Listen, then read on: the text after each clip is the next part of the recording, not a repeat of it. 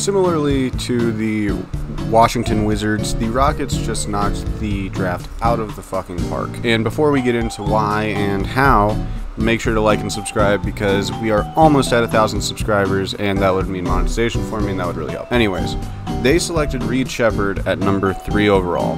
And Reed Sheppard, on my big board, was the 3rd overall pick. He is a player that really fits the Rockets roster because he fits in really well next to their already existing young core. He fits really well next to, specifically, Amen Thompson, because he is someone who can play on or off ball, is able to free up a little, operating room for Amen, because they need spacing around Amen, because good things as I can say about him, because I really, really think he's going to be an all-star minimum moving forward. He needs shooting around. He is a awful shooter. So you get a guy in who is probably the best shooter in the draft, him or Jared McCain. He shot 52% from beyond the arc in college, a insane percentage. He shot, I believe, over 50% on catch and shoots. He shot well on pull-ups.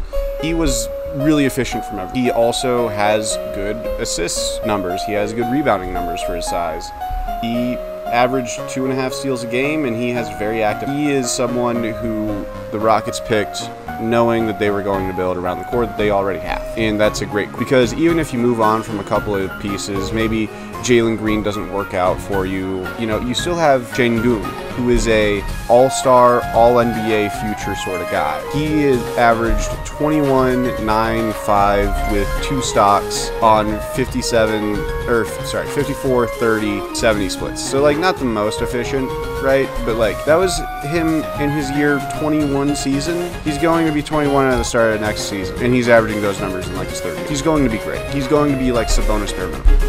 Then you look at Jabari Smith. Jabari Smith is a great role player. I don't see star upside for him, but he's a very good 3-and-D forward who is a good rebounder. He doesn't have much shot creation, but he is a floor spacer. He is a good defender. You have Tari Eason, who didn't play much, but when he does play is really good. You have a lot of these guys. Cam Whitmore somehow fell to 20 last. How did the league let that happen? He's a great scorer. He's, certified, made. He's ever going to be a playmaker because that man is a worse playmaker than Cam Thomas, but he's good. He's damn good. You have a lot of these guys and they have vets in like Fred VanVleet, like Dylan Brooks, like Jeff Green, that can build a good locker room culture, that can help propel these guys forward to potentially being a play-in team or even higher this next season. I would anticipate them being around that 9 to 10 spot. They almost got there this year, and then they kind of fell off towards the end of the season in the last 6 or so games to finish around 500. They went on an 11-game winning streak before that. They went on an insane run to really make the Warriors sweat, and it wouldn't have surprised me if they had managed to swipe that last play-in spot away from them. And the Warriors are getting worse. So with you guys getting better, there's a solid shot that when it's all said and done, the Rockets are in the play-in. I think that's a reasonable expectation, because if you look at their projected starting lineup, let's say it's Fred VanVleet still, because I don't think you pay a guy $40 million to come off. Let's say it's Fred VanVleet, Reed Sheppard, or no, probably Fred VanVleet, Amen Thompson, Jabari Smith, Dylan Brooks, Jabari Smith Jr., Alfred, or Jalen Green. I anticipate Jalen Green being moved at some point. I could be completely wrong here, but they were offering him out for Mikal Bridges at the trade deadline, and that was before his, really good month of March, but also that's just 1 month over an expanded time frame, and I don't know if the Rockets want to keep investing in him. If they do, he's probably the starting 2 guard.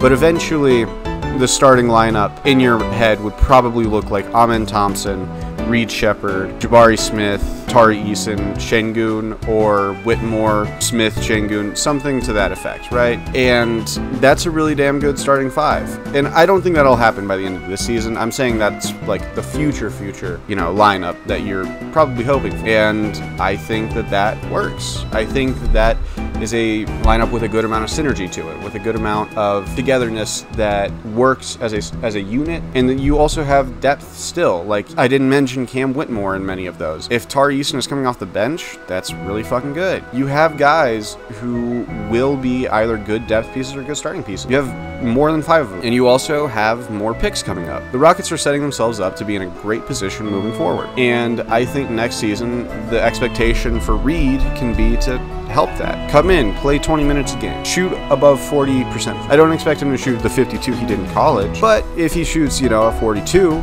43 on decent volume, that's still very, very good, especially for a rookie. Be a passer, be a scorer a little bit. You know, you don't need to go crazy, but average 8 to 10 points a game, 3 to 4 assists, play good defense, be at least passable on that end, but Reed was a good defender in college, and I expect that trend to continue. And then play well with the guys we already have. Play well with Amen Thompson. Play well with Cam Whitmore. Play well with Jabari Smith. Set the table for him. Play finish for him. You have a great pathway, if you are the Rockets, to a future. And I think the Reed Sheppard pick knocks it out of the park. And that's kind of my thoughts on the Rockets. Now, they haven't made any huge, you know, sweeping changes in free agency. I don't think they've even made a signing. They have a lot of flexibility moving forward, and I'm excited to see where they go. Not many teams have this much young talent on the roster, and even in a stacked Western Conference, with most of your players being under like 24, they'll be able to make a splash. I really do. I think they'll win 47 games next season.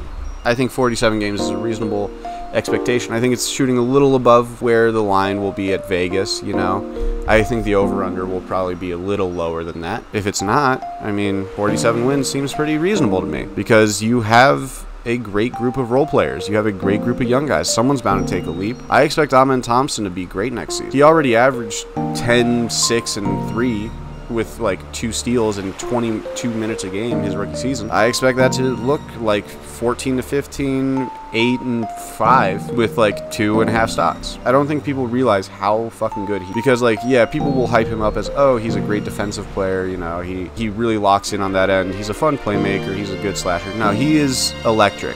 He is going to be great. He is patent made to be a great player. I think the same thing about Asar Thompson, by the way. Both of them are excellent, and despite the jump shot issues, I think they'll be good. I don't think either of them learn how to really shoot, but if they do, whew, watch out, because that would be scary. So yeah, that's my thoughts on the Rockets. Thank you guys for watching. Remember, like, subscribe, comment, tell me why I'm wrong, tell me why I'm right. Have a great rest of your day. See ya.